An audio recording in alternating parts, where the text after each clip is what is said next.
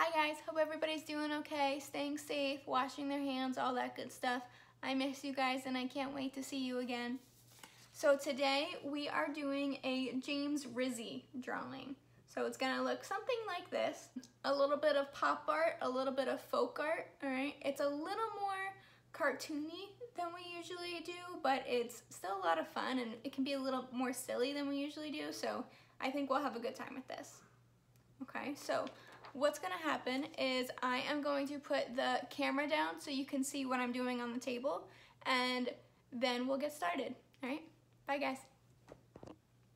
All right guys, so we have a special guest today. Hey Zoe. Hi Zoe. So this is Zoe, this is my puppy. She'll probably just be hanging out in the corner. All right, so let's get started.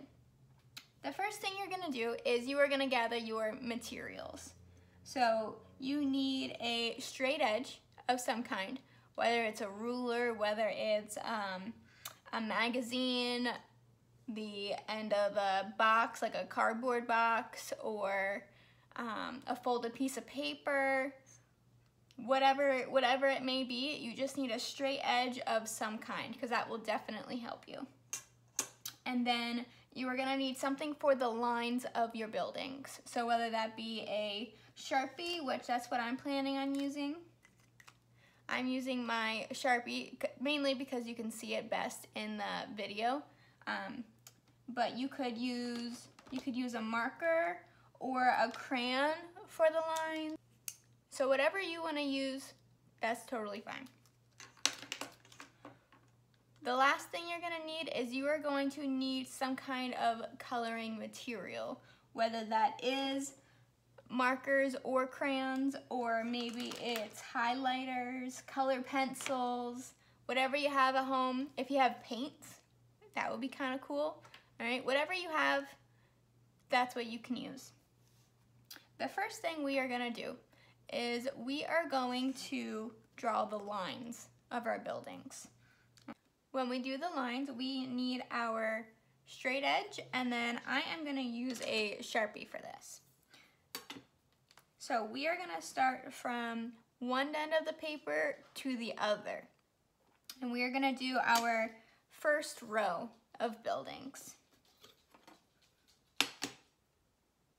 We're going to have them all kind of connect with each other.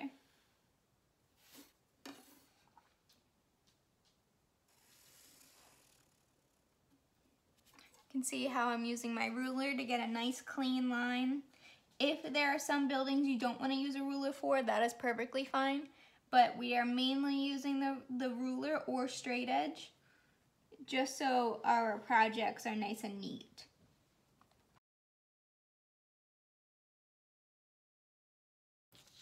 Okay, so that's my first row of buildings. You can tell that most of them are pretty plain, and then this one has a little bit of a dome on top.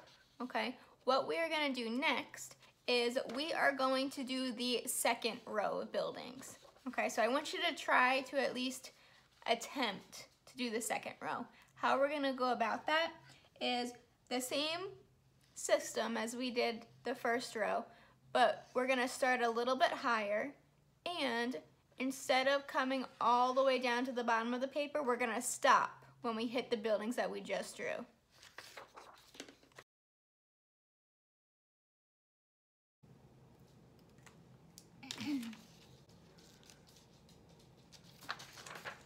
All right, so here is my second row of buildings.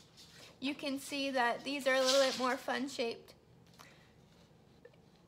You can also see that these buildings look like they are behind the first row of buildings. So we're doing a little bit of overlapping here too.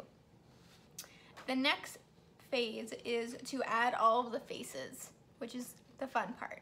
So you can look on the PowerPoint for some inspiration photos. You can use your devices to look up some James Rizzi art.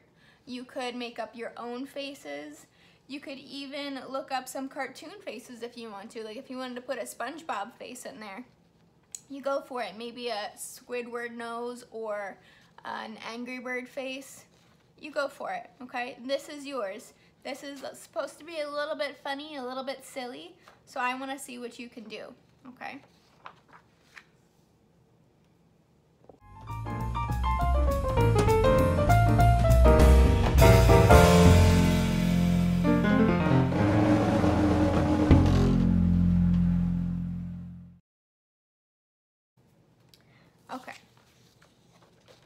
So this is what I came up with. These are my faces. You can tell some of them are weird, some of them are goofy, some of them are cute.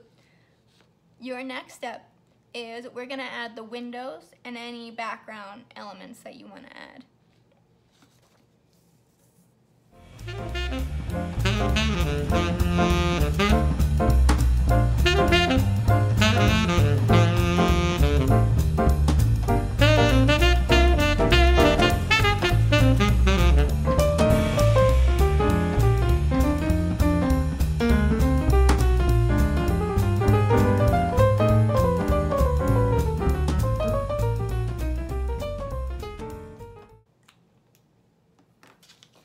Alright, so I added my windows and I added some details, like I added some clouds in here, I added a little balcony up here. If you notice, my windows are not all the same shape. Some of them are a little funky, like this lady's got some heart windows, there's some circle windows, these windows are longer, all that kind of stuff. Even added some little hearts and symbols in there. So this is what I'm looking for. All right, I want you to be silly with it. I know this is a little bit simpler of a project, but I want us to have fun with this because that's what this is all about, okay? So the next step, once you've gotten here, is you are going to add color. Now, if you look at the inspiration photos, you will be able to see lots and lots of color, meaning the windows are not the same color as the buildings, okay?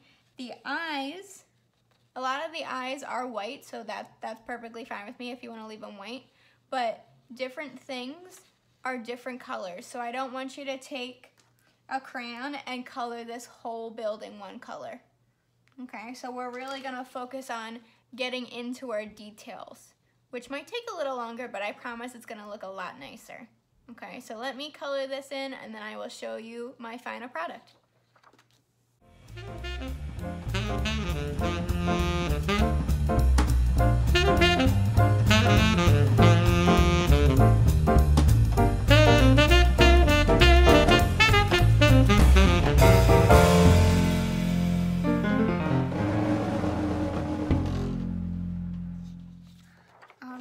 So it took a little while because I took my time and I put a lot of details in there, but this is all done.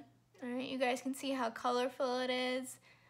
There's a lot of emotion. All of the windows are different colors from the buildings. That's an important part. All right.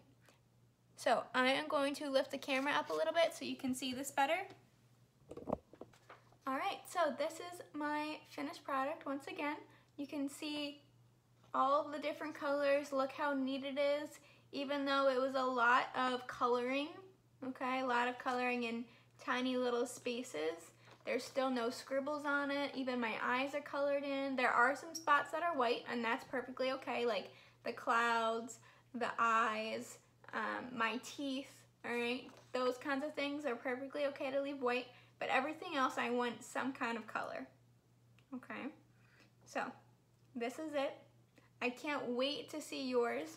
I know they're gonna look so much fun and a little silly and maybe a little crazy, and they'll look awesome. I'm really excited to see them. So I hope you guys are staying safe and we'll talk soon. Bye guys.